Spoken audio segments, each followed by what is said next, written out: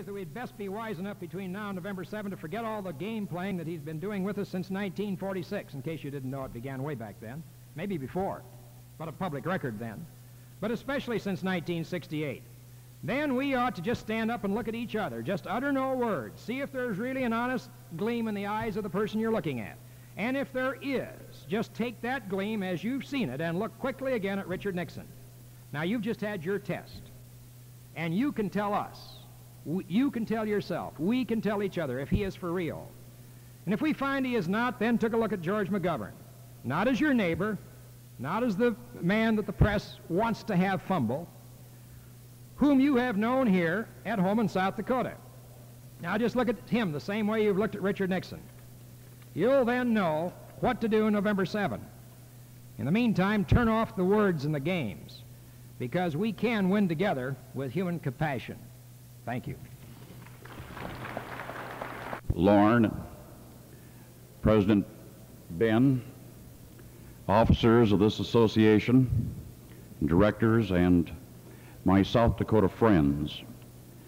I'm honored to have been asked to address this convention. I'm really in a fine spot after my friend Erik Roth gave you this very great address this afternoon. This must be the Colorado part of the South Dakota Farmers Union program. I don't know how many of you know it, but I am a South Dakotan, and my very first job that I ever took in my life after finishing school was with the South Dakota Farmers Union. It was supposed to be for 3 months. I got fired a hell of a lot of times, but from that day in June 1948, I worked for the Farmers Union in many capacities across the country for 16 consecutive years before taking the job as executive director of Midwest Electric Consumers Association with headquarters in Denver for the past 8 years. Now, we all remember that august leader of Britain during the first 50 years of this century. His name was Winston Churchill. And when he was prime minister during the war, Winston Churchill had successfully dodged an invitation to address the British Temperance Union. And finally, Sir Winston could no longer dodge the invitation to address the assembly of British non-drinkers. And dutifully he appeared in a massive Victorian paneled great hall with a ceiling rising 100 feet toward the heavens, a very ornate Victorian place. And the president of the British Temperance Union introduced the great war leader, and then said in part of his introduction, "Of course, I am ashamed to say that Sir Winston is a very heavy drinker." And holding out his hand, the president of the British Temperance Union said, "I calculate that he is already drunk enough to fill this vast room up to here." And when Sir Winston finally got to the podium to address the British Temperance Union, he cast his eyes 100 feet, 94 feet, to that great ceiling and said, "Dear God, still such a long way to go and so little time to do it in." I hope that you'll notice over here that the registration closes in South Dakota in a few days, and there's lots of work for you to do. Lorne, I think, has described our association a little bit. We are terrifically interested. Let's keep the land in the hands of the people, and this is one of the issues that you face in this election year. It was Teddy Roosevelt who said, "The conservation of our natural resources and their proper use constitute the fundamental problem which underlies almost every other problem of life." On February 10 of this year, the directors of Midwest Electric Consumers Association reconvened in special emergency session in Denver. At that time, they reaffirmed their opposition to the proposed principles and standards of the Nixon administration's proposal to raise the interest rates, the discount rates, on water projects. They directed me to make that opposition known to the Water Resources Council with all the force and vigor available to our association. We said in our testimony that the Nixon administration's proposed standards and procedures on this 7% interest rate represented disaster for the Missouri Basin, our rural region, and it represented disaster for the congested areas of the nation. In our testimony before the Water Resources Council, we noted that the seaboard states have more people and higher level of economic development than their resources can support. That is what is producing the social problems in the cities and polluted air, of dirty water, and too often unattractive living conditions. We also pointed out in our testimony that our region, the Missouri Basin, has underutilized resources and a declining economy. We noted that North and South Dakota have both lost population during the last decade, as did the entire Missouri Basin, if you do not include 3 or 4 metropolitan areas. More people live in the District of Columbia than live in either North or South Dakota, and twice as many people live in Washington, D.C., as live in the entire state of Wyoming. We testified by stating that decisions to proceed or not to proceed with publicly financed projects and programs should be based on social and economic needs and not contrived economic evaluations from Wall Street. We said, and we think we were on target, when we pointed out that if Mr. Nixon's Office of Administration and Budget wanted to get caught up on going projects, they should tell the Congress and ask for a breather, rather than the continuation of this administration's policy of no new starts, which is exactly what brought Midwest into existence in 1958 when Mr. Ondel was in charge. If the administration wants to get over the hump on big projects, like Hawaii and Garrison, rather than stretching them out forever and thereby ballooning their costs enormously, they should say so, rather than for the White House and the Water Resources Council going through a lot of mumbo-jumbo that no one understands, including the brightest of the water engineers among us. What we said in addition was that the new standards and procedures for water projects and this 7% interest was not only mumbo-jumbo, but their effect was cosmetic, a deliberate effort to stop all water and reclamation projects. In this election year, I hope that you'll remember, like Jim Patton was saying last night, that we need to be awfully careful in this country, and those in power and politicians need to be very careful, that we don't make the hurdles for development and survival so high that the poor among us can't make it. You damned right, that's what this election is all about, the poor and the underprivileged making it. Our association and the South Dakota Farmers Union are together concerned about what we term the energy crisis. We are desperately concerned about the proper development and use of this nation's fossil fuel reserves. And this afternoon, I am particularly anxious to discuss our concerns about the wise use of Rocky Mountain coal and Dakota lignite as an energy source of regional and interregional and national significance. With the inventory far from complete, we know that by weight, 55% of the national coal reserves are located in Montana, Wyoming, Colorado, and the 2 Dakotas. Most of this coal is low in sulfur content, and because of a highly favorable ratio between the thickness of the coal seams and the amount of overburden, most of the coal will need to be surface mined. Surface mining should reduce if it does not eliminate the problems associated with acid mine drainage, as they discovered too late in West Virginia. But surface mining makes attention to land reclamation after mining a matter of urgent importance.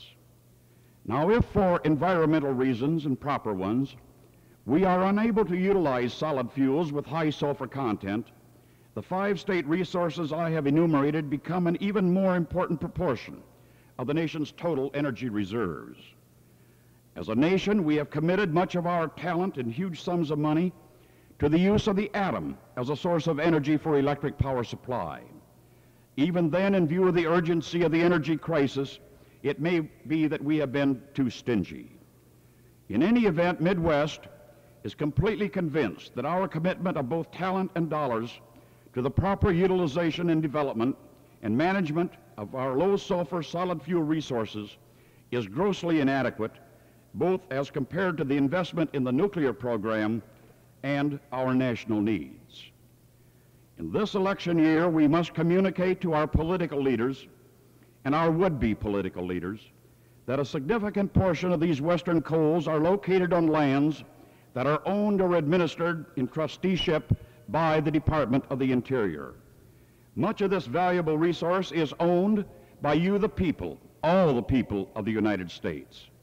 And you need to know in this meeting here today, and I hope you will communicate it to your neighbors, as owners of these resources, and your future wholesale power supply depends on it, that the Department of Interior has been transferring these tremendously valuable resources of unlimited national significance to private ownership without any discernible evidence that any consideration whatsoever has been given to the national interest or to the public good. While reporting to my membership in Denver in December of 1971, I chastised the Bureau of Reclamation for spending substantial sums of money developing pipeline schemes to bring water to the coal fields for the obvious benefit of the energy companies that are rapidly extending their monopoly control to the coal resources on public lands. 9 months later, I see no evidence that the Department of the Interior in the Nixon administration even begins to comprehend the reasons for our concern. Obviously, with this administration's special interest programs, they are convinced that whatever is good for Gulf oil is good enough for the country. So I believe the Nixon administration's policy with respect to energy sources on public lands must be reversed, and reversed immediately. Together we must contend that coal land leasing should be terminated and water diversion studies interrupted until the Department of the Interior has developed a public interest program for the use of these resources and discuss their proposals in the light of day with our representatives in the Congress and through them with the people of the United States. A public interest program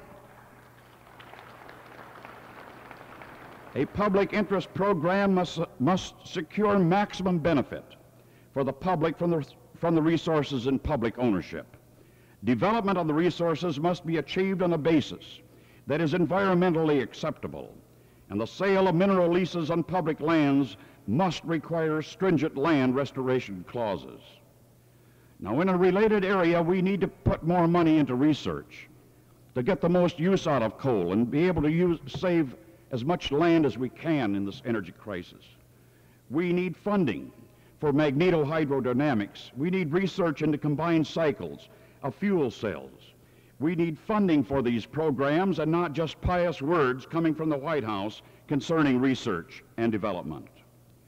Now, in my annual report to our membership 9 months ago, I underscored the deteriorating relationship between the Bureau of Reclamation and the Department of Interior. I noted that the failure of the Bureau of Reclamation personnel to deal openly and candidly with their constituents and customers was the major cause of distrust and misgivings. 9 months ago, my concern was related to a strong suspicion that the Department of Interior was dealing with matters of grave concern to the publicly owned electric utilities, the REAs that Lawrence Zingmark and East River represent here, and your distribution cooperatives, because they were withholding information, I suspected, about those dealings with the utilities and not letting the people know. Unfortunately, I wish I could tell you that I had been overly suspicious on December 8. It has now been established that the truth was infinitely worse than we had guessed in late 1971. Stated as clearly as I can to you, the Nixon administration's move to place the Bureau of Reclamation in the Mid-Continent Area Power Pool is the reality of a new alliance between the Nixon administration and private power monopolists to subvert, to give away the federal system, to take it away from you, the people. Now, we are for power pools. We're for real power pools. Midwest Electric Consumers Association believes that a soundly conceived region-wide and nationwide power pooling is absolutely essential if our resources are going to be utilized wisely in meeting our growing energy needs. The need for a free-flowing pool transmission system and optimum use of available generation is particularly urgent in the current electric power supply crisis. With the need for real power pooling so essential, both for the economic good of the region where we live and the country, a group of utilities dominated by Northern States Power Company have developed what they have chosen to call a power pool. It is not a pool. The arrangements that would be established by the MAP document makes no provisions for joint ownership of generation and does not, in any sense of the word, establish a free-flowing region-wide transmission network. It excludes East River. It excludes the G&T of Rushmore. The small consumer-owned utilities that need power pooling with the greatest urgency are excluded from participation, and many slightly larger utilities can become associate members, which permits them to pay dues for the support of Northern States Power Company personnel to run everything, but confers no benefits or no participation in the decision-making process whatsoever on the utility paying the dues. Now, that's a first-class con operation if you can get away with it. The proposed MAP pool is not in the public interest. It will not alleviate the energy crisis. On the contrary, it will aggravate the situation for hundreds of small utilities in our 9-state region. Now, incongruous as it may seem, instead of objecting to the MAP pool by using its obvious leadership to improve the document, the Department of the Interior under Roger C.B. Morton from the East Shore of Maryland and his Assistant Secretary James Smith, formerly of South Dakota, from Northern Natural Gas, committed the Bureau of Reclamation to affiliation with that pool unilaterally. And I am proud that the South Dakota Farmers Union and the National Farmers Union and many towns and cities in South Dakota, including your G&T in this eastern part of the state, East River, joined us in the petition to the Federal Power Commission to hear the case and either reject the MAP pool or modify it substantially to make it a real pool. We are dismayed, and you should be dismayed, that the actions of the Department of Interior in this administration shamefully abuse the public interest. And we are dismayed, and you should be dismayed, that the managers of the Department of Interior, the Nixon appointees, have grossly abused their public trust. Now, I hope you'll be glad to hear, even though the FPC has accepted the MAP pooling agreement as a new rate schedule to go into effect on December 1 of this year, that we have, as interveners, been granted a hearing. It's a hearing after the election. Frankly, I feel that this case, in which you are involved, violates existing contracts and places the Department of Interior in violation of the Federal Power Act and antitrust statutes, and it'll probably wind up in the courts after Labor Day next year. Now, years ago, Leland Olds, a distinguished former chairman of the Federal Power Commission under 2 administrations, advanced what he called the giant power concept. Olds correctly identified the rapid emergence of the economies of scale. He was committed, as we are, to what we call a pluralistic electric system. But we need to remember that the essence of his proposal was that generation and transmission should be separated from distribution in the electric power industry. Under his concept, separate generation and transmission organizations would provide bulk electric power to local utilities that would continue to be responsible for distribution and marketing. Of course, private electric utility management, which seems to me to be a sort of a combination between the 17th century economists and the 18th century bureaucrats, summarily rejected Leold's idea out of hand, as they reject all new ideas. But Leold's is now receiving renewed attention because of organizations like ours, and we find his ideas more attractive than ever. The National Power Survey included among its findings a conclusion that we can expect great savings from integrated planning, construction and operation of generation and transmission facilities on a regional basis. Subsequent experience, however, has suggested that there is little hope that such arrangements can be made under existing patterns of ownership and control. It could be accomplished almost by definition through the giant power concept. The economies of scale, the building of the big plants, and jointly by joint ownership, suggested by Olds, also applies to pollution control techniques. And by definition again, a number of small plants will create more total pollution than a few large ones at any given level of anti-pollution technology. And larger enterprises can incorporate the latest technology at the lowest cost per unit of power.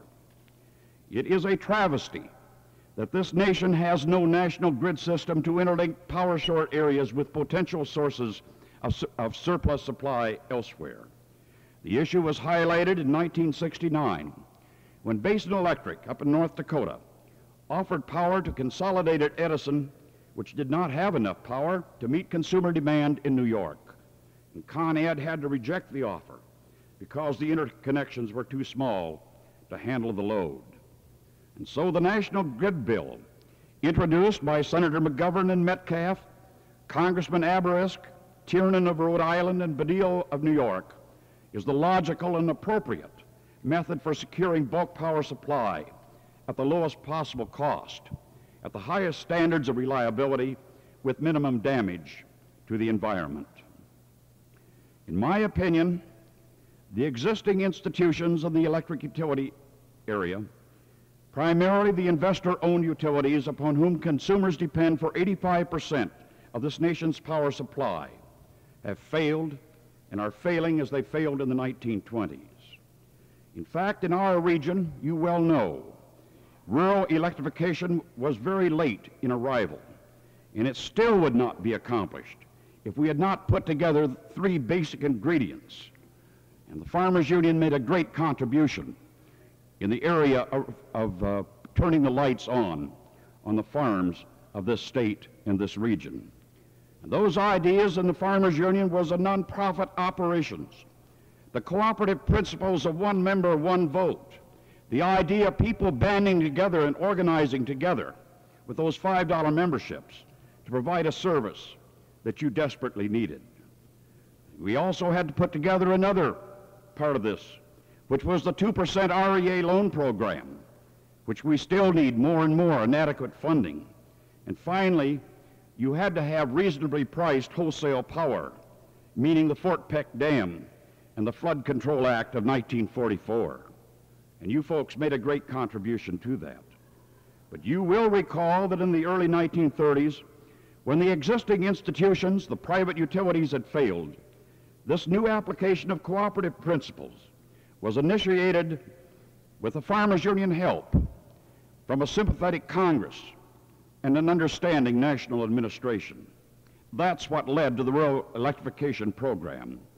And the work of Franklin Roosevelt and George Norris has made rural electrification one of the great American success stories.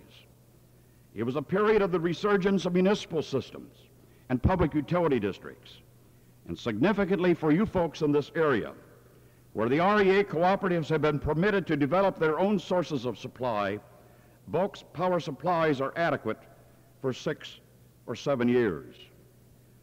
So I think the time has come when we must assert the same kind of leadership we saw in the 1930s, this time for consumers in all parts of the country. But the kind of leadership we get, my friends, is determined at elections. My friends, the private power monopoly, in conjunction with this special interest administration, has the foundations laid for the most colossal giveaway in all of American history. What is being given away is not only the people's resources, the land, but the right of the people to choose public or cooperative electric service. And this is a fundamental right, an American right which, more than any other single factor, has served as a check on private monopoly in the public service field. The Power Trust now dominates REA and the REA administrator. It dominates the Federal Power Commission. It dominates the Atomic Energy Commission. It dominates the Department of the Interior, the Department of Agriculture, the Bureau of Reclamation. And they are not moving slowly while those charged with the public interest in Washington double talk about government economy and federal encroachment. That's talk to lull the people to sleep, while rape is in progress of the programs you have built, and rape of your resources, and the rape is the objective, and don't you forget it. You can tell the priorities of an administration by the money it impounds in the last 4 years. The money impounded on the 2% loan program, the low-cost housing program for rural America, the impoundment of the money for food stamps, of rural water and sewer systems, and of roads and land and water conservation funds. President Nixon on Saturday morning is putting pressure on the Congress to put $250 billion ceiling on government spending. This convention should protest that to your congressman from here in South Dakota this week, because it means an end, if enacted, to the public interest programs and the negation of your program of policy and action. It was Lee Olds who warned us of a private monopoly, government partnership, as the greatest threat of all to democracy itself. The threat that democracy itself will be undermined by an all-powerful private energy resources dictatorship dominated by Wall Street, reaching into every urban and rural community with unlimited funds to spend on propaganda, using television and radio and the printed page and every other form of communication to mold and brainwash public opinion. And so I think it is very important, if we're going to check monopoly in the energy and electric field, that we use our enlightened political strength. When we talk about the things that we need, when we talk about the things that we want to do, then if we really mean it, we must do what we have rarely done in the past, and that is to be concerned enough about what happens in elections. Now, we just don't happen to have Democrat and Republican majorities in this country. We do have a two-party system, obviously, but it is really a liberal coalition and a conservative coalition. But we have a more important coalition represented on this program this afternoon. It's the coalition of people, of public power groups, of organized labor, of consumers organizing in large cities, of farm organizations, the Farmers Union, of church groups, and we have minorities that can be on our side. And I believe that if you support the programs for people, as all of us here, I hope, support the programs for people and your neighbors, then we must of necessity support the independent positions of each part of the coalition that gives us the majority of the whole.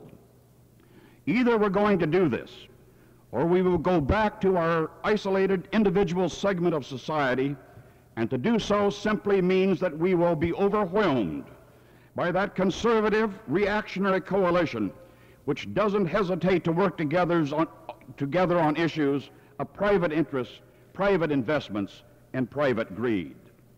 I think we have the responsibility and the know-how to solve the energy crisis and most of our problems. It will be solved by dedicated people who are the foundations of this program.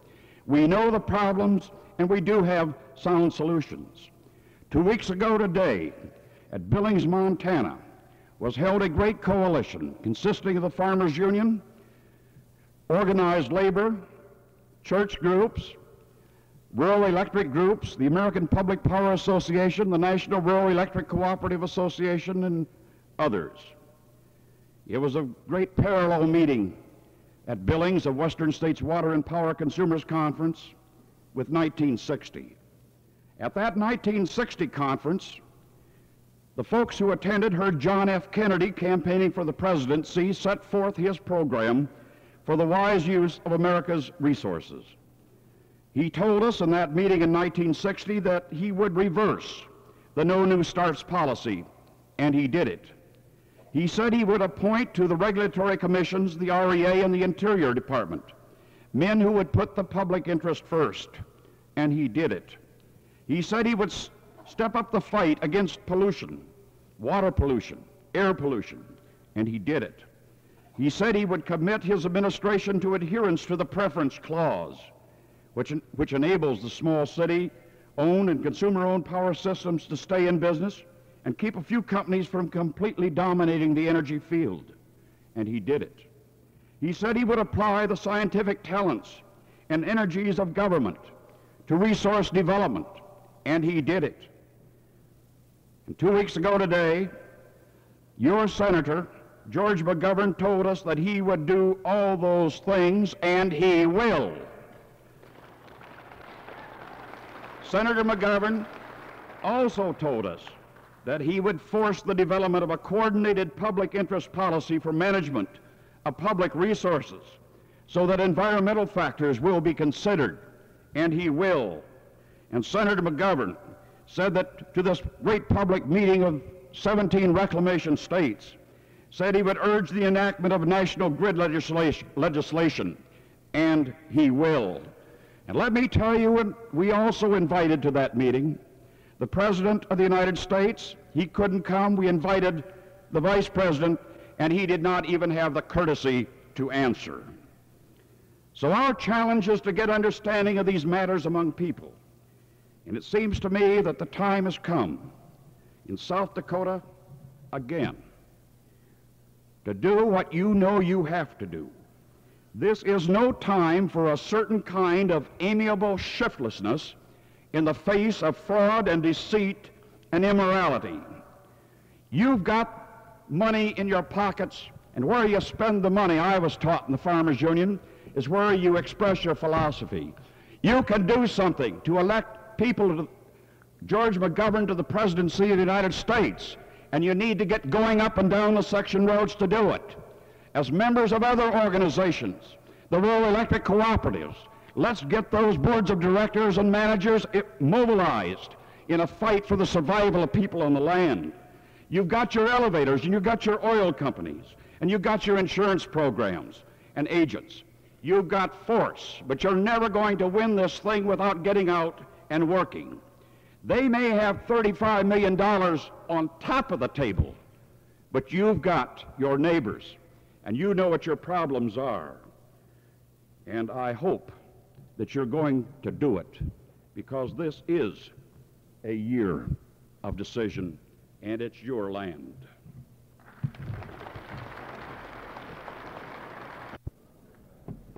John, I didn't shake your hand yet. Hi, man.